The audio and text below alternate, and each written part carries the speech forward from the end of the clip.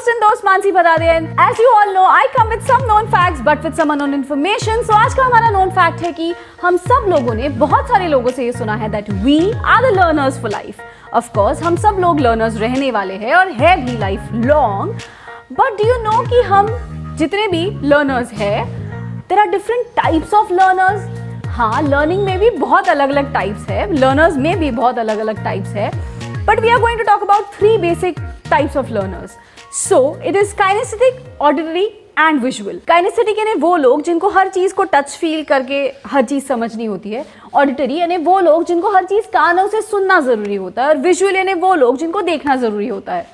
So ये तीनों types की जो learners है इनके कुछ अलग अलग characteristics है. So let us understand the characteristics of each learner. So here we go. So starting with the auditories. Auditory जो लोग होते हैं ना, इनको जैसे मैंने कहा हर चीज़ सुनना पसंद है, तो इनको लेक्चर्स ज़्यादा पसंद आते हैं. अगर आप पढ़ाई के मामले में बात करो तो इन लोगों को बहुत सारी चीज़ें बोलना ज़्यादा पसंद होता है. इन लोगों को ये खुद से भी बहुत अच्छे से बात कर लेते हैं. सो they are very good, they can talk very properly. बहुत सारी चीज़ें याद रख सकते हैं. स्पेशली नाम जो होते हैं ना, इन लोगों को बहुत अच्छे से याद होते हैं. Moving on to the characteristics of the visuals. सो ये विजुअल लर्नर्स जो होते हैं ना, ये मेमोराइजेशन पे अच्छे होते हैं. इन लोगों का स्पीच बहुत अच्छा होता है, यानी ये लोग हर एक जो वर्ड्स जो होते हैं इनका स्पेलिंग बहुत अच्छे से याद रख सकते हैं. इनका कंसंट्रेशन बहुत अच्छा होता है, ऑब्जर्वेशन बहुत अच्छा होता है. सो ये सारी चीज़ें इनमें अच्छी होती है. And moving on to the kinaesthetic.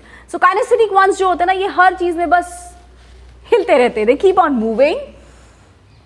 They love to जब भी बात करना होता है तो उनको हाथों का यूज़ या फिर अपने फेशियल जेस्चर्स का यूज़ करना बहुत अच्छा लगता है. इन लोगों को हर नई चीज़ समझने में बहुत मज़ा आता है. And as I said, touch and feel aspect in लोगों के लिए बहुत ज़्यादा ज़रूरी होती है. तो ये हो गई तीनों की characteristics. Moving on to the problems of all the three types of the learners. ऑडिटरीज का बेसिक प्रॉब्लम ये होता है ना कि इनका कॉन्सेंट्रेशन कभी भी अच्छे से नहीं रहेगा. They can lose their concentration very easily. And also अगर बहुत ज़्यादा आवाज़ है ना, तो ये आप अगर आप इनसे कुछ बात करना चाहो तो ये आपको नहीं समझ पाएंगे. तो इनका सबसे बड़ा प्रॉब्लम है. Moving on to the problems of the visuals. Visuals जो होते हैं ना, ये लोग बहुत ज़्यादा बात नहीं करते. They prefer to be silent. As I said, they love to listen a lot.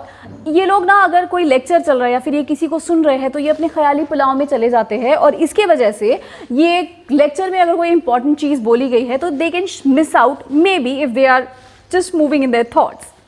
And the third is the kinaesthetic. So kinaesthetic वालों का प्रॉब्लम ये है कि इनको हर चीज़ में बहुत ज़्यादा हिलना पड़ता है. They can not sit in one place. सो पढ़ाई करते वक्त they have to move and move.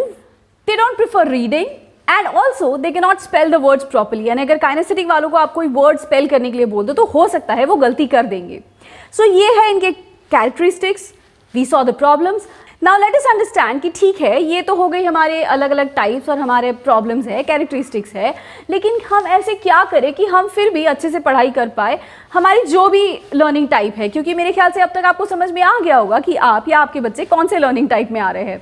So let us start with again with the ऑडिटरीज. सो अगर आपके बच्चे ऑडिटरी है तो प्लीज़ उनको हर चीज़ सुनने दीजिए. स्पेशली पढ़ाई करते वक्त भी ये बच्चे पढ़ने में ज़्यादा, रीड करने में ज़्यादा इंटरेस्ट नहीं रखेंगे. सो प्लीज़ इन बच्चों को ना आप जो भी इनका सिलेबस है उसको अगर आप रिकॉर्ड कर ले और ये बच्चों को बार बार सुनाएं तो ये बहुत अच्छे से पढ़ पाएंगे, सुन पाएंगे, याद रख पाएंगे. बिकॉज दे आर ऑडिटरीज, तो उनको बहुत चीज़ें सुन के याद रहती है. Also if they are solving maths and science, ये बच्चों को अगर आप म्यूजिक के साथ में पढ़ाई करने दें तो ये बच्चे बहुत अच्छे से पढ़ाई कर लेंगे. सो इन लोगों के लिए पढ़ाई की जो टेक्निक्स होगी ना, ऑफकोर्स आप इनको ये भी कर सकते हैं कि अगर ये बच्चे पढ़ रहे हैं तो ये जितना दूसरों को समझाने से समझ सकते हैं उतना खुद पढ़ने से नहीं समझ सकते हैं. So please make it a discussion जहाँ पे वो आपको, उन्होंने जो कुछ पढ़ा है या फिर जो कुछ सुना है वो आपको समझा रहे हैं. क्योंकि ये जैसे मैंने कहा इनको बोलना बहुत पसंद है. सो ये बोल के चीज़ें ज़्यादा अच्छे से याद रख सकते हैं. सो एज दे आर ऑडिटरीज, इनको सुनना और फिर चीज़ को बोलना और बोल के समझना इनके लिए बहुत ज़्यादा आसान होगा. So try and do that for the ऑडिटरीज. Moving on to the visuals. As they are visual, please उनको हर चीज़ दिखा के पढ़ाइए. लाइक इन लोगों को जो भी चीज़ आपको करवानी है, इनकी जो भी पढ़ाई आपको करवानी है उसमें अगर बहुत सारे पिक्चर्स या फिर बहुत सारे डायग्राम्स, ग्राफ्स, इनका अगर इस्तेमाल करेंगे आप तो ये बच्चे बहुत अच्छे से पढ़ पाएंगे और चीज़ों को समझ पाएंगे. विजुअल्स वाले जो बच्चे होते हैं ना, इनको हमेशा क्लू वर्ड्स की जरूरत होती है। जैसे हम लोग बोलते हैं ना बुलेट पॉइंट्स होने चाहिए, तो ये बच्चों को बुलेट पॉइंट्स की आदत लगा दीजिए। इन लोगों को बस बुलेट पॉइंट याद रखना है and they will work on it very properly. And as I said, visuals को हर चीज़ देखना बहुत ज़रूरी होता है, तो इन लोगों को प्लीज़ नोट्स लिखने की आदत लगाइए। आप जितना उनसे लिखवाओगे उतना ये बच्चे ज़्यादा अच्छे से याद रखेंगे। सो जितना ये देख देख के लिखेंगे, that is going to help them. Okay, and last but not the least, they are the काइनेस्थेटिक्स। So kinaesthetic वाले जो बच्चे होते हैं ना, इनको एज आई सेड पढ़ाई एक जगह बैठ के करना बहुत ज़्यादा डिफिकल्ट होता है। सो इन बच्चों के लिए the best type of study is, अगर आपको इनको कुछ मेमोराइजेशन कराना है, बट नेचुरल, क्योंकि मेमोराइजेशन में पढ़ाई करते वक्त अगर कोई चीज़ मेमोराइज करनी है तो there is no touch and feel aspect. But अगर आप इन बच्चे को चलते फिरते पढ़ाई करने लगाओ, या फिर अगर आप इन बच्चों को हवा में कुछ लिखने के लिए लगाओ, तो ये ज़्यादा अच्छे से मेमोराइज कर पाएंगे वो चीज़ों को। Also if you want your kids to spell the words properly, अगर स्पेलिंग्स अगर आपको याद रखने हैं, तो जैसे Mansi, my name is Mansi, so it can be MANSI, इस तरीके से अगर मैं पढ़ाई करूँ तो that is going to be very easy for me.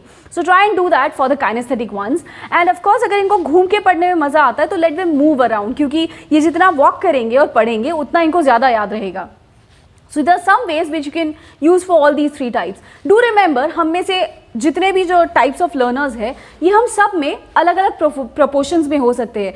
ऐसा नहीं है कि सिर्फ एक ही प्रोपोर्शन, जो एक ही जो टाइप है वो बहुत ज़्यादा स्ट्रॉन्ग हो। Like if I talk about my self, I am मेरा अगर फर्स्ट टाइप ऑफ लर्नर है तो I am auditory, then I am visual and then I am kinaesthetic. सो हो सकता है आप में भी ऐसे दोनों तीनों टाइप्स का मिक्सचर हो, और कोई एक जो है वो बहुत ज़्यादा स्ट्रॉन्ग हो और मे बी दूसरा उसको पैरेलल भी हो सकता है। So it can be anything. सो अगर आपको फिर भी कंफ्यूजन लग रहा है कि ओके फिर भी नहीं समझ में आ रहा है किस तरीके से पढ़ाई कराए, so the best way of studying for all the three types is, आप अगर उनको कोई भी पढ़ाई करा रहे हो ना, तो प्लीज़ उनको जो बुक दी है आपने, जो भी वो पढ़ रहे हैं, उसके ऊपर फिंगर रखने के लिए बोलिए और लाउड रीडिंग करने के लिए बोलिए। ना इससे फ़ायदा ये होगा कि जब बच्चा फिंगर रखेगा उस बुक पे, तो ये काइनेस्थेटिक टच फील वाला एस्पेक्ट हो जाएगा, वो देख के पढ़ रहा है इसलिए विजुअल वाले का काम हो जाएगा, और वो जोर से बोल रहा है इसलिए ऑडिटरी। तो ये तीनों टाइप्स जो है पढ़ाई के, ये तीनों एक फॉर्मेट में आ सकते हैं। So try and use that so that आप आपके बच्चों की पढ़ाई इजीली कर पाओ और बच्चों को पढ़ते वक्त बहुत ज़्यादा प्रेशर ना आए। सो I hope this video has helped you and you have understood how to get the studies done easily and how to make your lockdown effective and how the kids can study very easily without any tension. So do let me know how has this known fact helped you, and now how are you going to make your kids study. So do keep on watching my channel, and also do like, share and subscribe the channel if you have not subscribed till now, because it's free.